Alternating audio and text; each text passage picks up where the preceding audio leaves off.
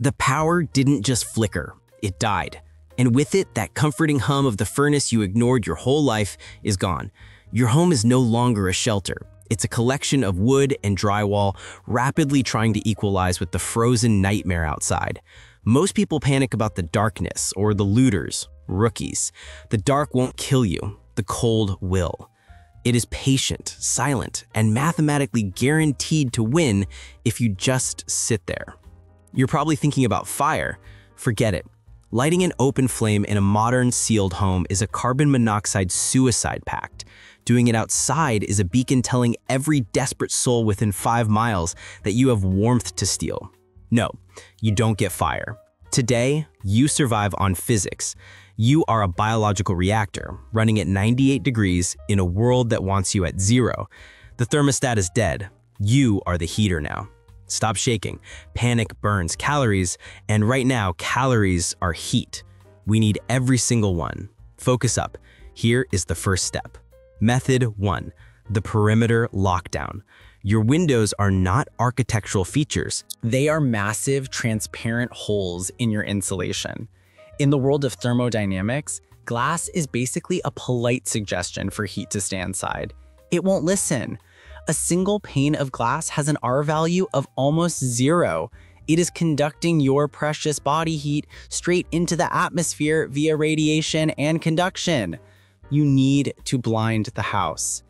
If you have bubble wrap, you have gold. Mist the glass with water and stick the bubble wrap directly to the pane. Those tiny bubbles create a dead airspace, an insulating buffer zone. No bubble wrap? Use cardboard. Tape it over the glass. Next, cover the frames. Drapery is not enough. Take your spare blankets, towels, or even a rug and nail them over the window frames. You aren't decorating, you are sealing a hole breach.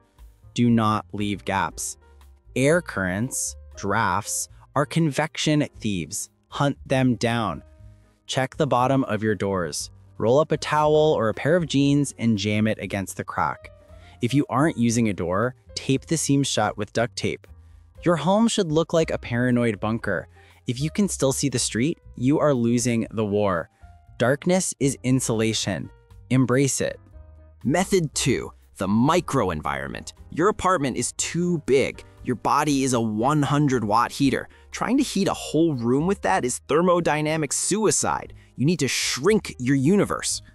If you have a tent, pitch it indoors. It creates a double hull against the cold. No tent? Build a fort. This isn't a game, it's engineering. Use a table or bed frame and drape every heavy quilt you own over it. You need a tight thermal envelope to trap those 100 watts.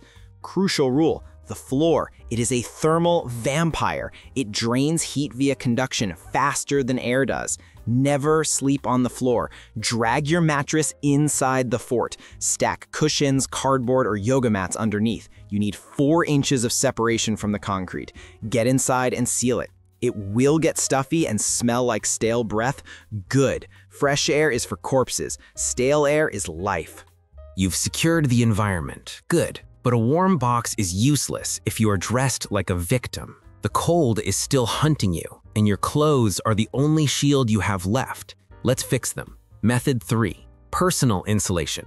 First rule, cotton is a corpse marker. Check your labels. If you are wearing jeans, you are dressing for a funeral. Cotton acts like a wick, absorbing moisture and losing all insulating value. It conducts heat away from your body 25 times faster than air. Strip it off. You want wool, you want synthetics, you want the scratchy stuff that smells like a sheep. Think of clothing as a life support system. You know about layers, but here is the secret weapon, the vapor barrier. Your body sweats, even in the cold. It's insensible perspiration. That moisture travels outward, hits the dew point inside your jacket, and turns your down insulation into a block of ice. You need to stop it. Go to the kitchen, grab a heavy-duty garbage bag, cut holes for your head and arms. Wear this plastic vest between your base layer and your sweater. It is called a VBL, Vapor Barrier Liner. It stops evaporative cooling instantly. It keeps your sweat against your skin and your insulation bone dry. Do the same for your feet. Thin sock, plastic produce bag, Thick sock, boot. Yes, you will feel like a swamp creature. Yes, it is gross. Get over it.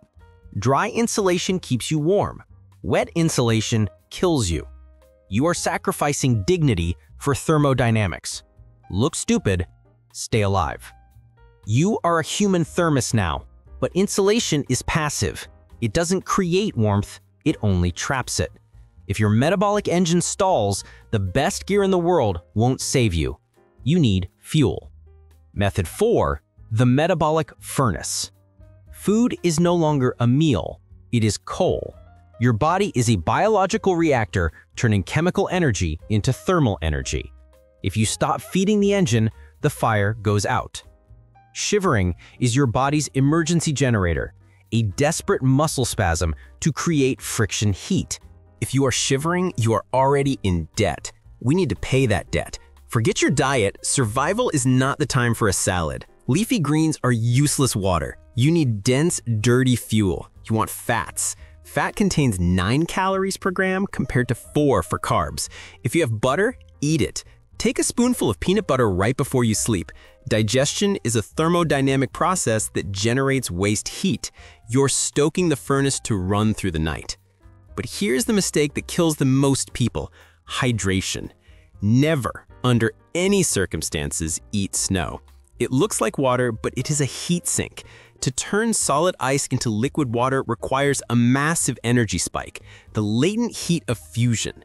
Your body has to provide that energy. If you eat snow, your core temperature screams to melt it. You're trading your life's heat for a sip of water. It is a suicide transaction. Melt the snow in a bottle inside your jacket layers using waste heat, or don't drink it.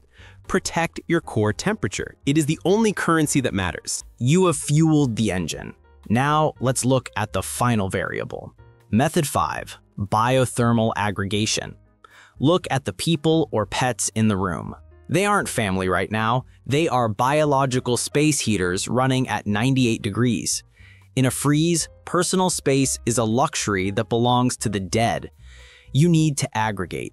If you have a dog, get it in the fort. A large dog is a furnace. If you have family, sleep in a pile. It's called bundling. By huddling, you drastically reduce the exposed surface area of the group, minimizing convective heat loss while sharing radiative warmth. Alone, you are fighting a solo war against entropy. Together, you are a collective heat engine. Swallow your pride, get close, survive. The sun will rise, and when it does, you won't be one of the frozen statistics found in the thaw. You will be tired, you will smell terrible, but you will be alive. Understand this. The cold is not evil. It doesn't hate you. It is simply entropy trying to pull you into thermal equilibrium. It is the universe demanding silence. Most people fight it with hope. You fought it with physics. You turned your home into a machine and your body into a fortress. You stripped away the illusions of comfort and embraced the brutal efficiency of survival. You didn't make it through the night because you were lucky. You made it because you refused to be fuel for the heat death of the universe. You looked at the second law of thermodynamics and said, "Not today." Stay warm, stay angry.